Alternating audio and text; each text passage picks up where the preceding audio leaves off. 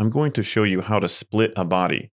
There are many reasons you may need to do this. Sometimes you make a form and you really want it to be two pieces, or maybe you needed it to be different components, or maybe there's a cap that you want to have a lid on. There are multiple different reasons that you want to split a body. To do this, let's go ahead and make a body. First, we'll create just a simple box. We'll click on the ground plane, click on the origin, we'll pull out 50, tab 50, press enter, and then we'll go up 50. So this is just a box, and it's just a body, not even a component.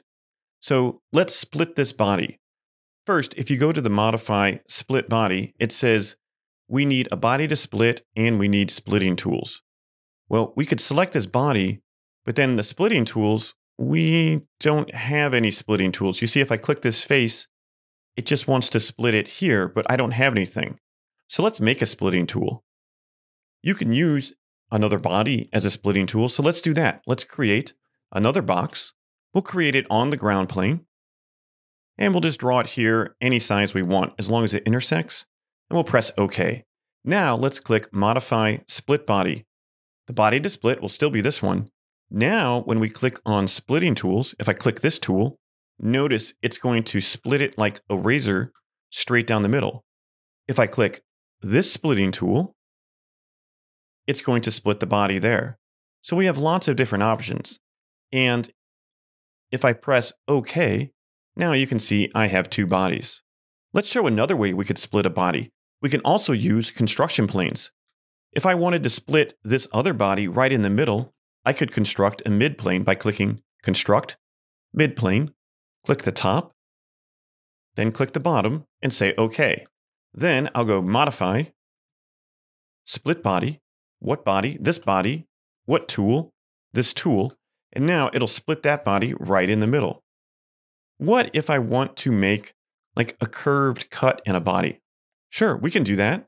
So let's go ahead and we'll create a sketch on the side of this body, and then we'll draw a spline.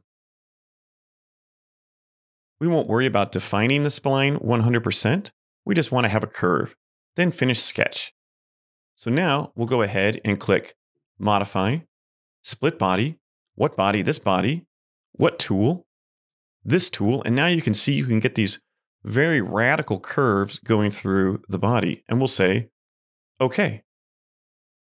So splitting a body is a very convenient way to make complex geometry. For example, now if I click this body, press M to move, and I pick it up, I now have these interesting shapes that I didn't have before. So hopefully you can use the split body command in Fusion 360 to split bodies when you need them to be in two parts.